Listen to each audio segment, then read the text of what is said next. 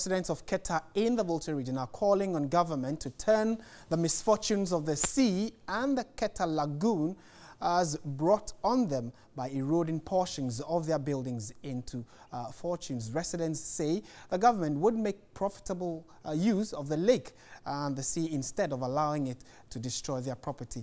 Anochibia Ajwa Sewa has some report on this.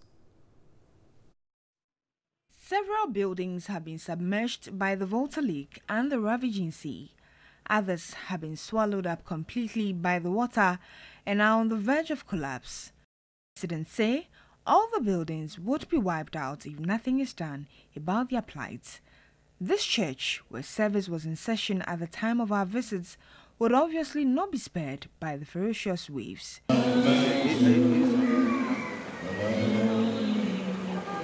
Some residents spoke to the news team. How often does it take over the street? At times it takes about 2 weeks, 1 month, not more than 1 month. Actually, we need the government to come and develop these areas.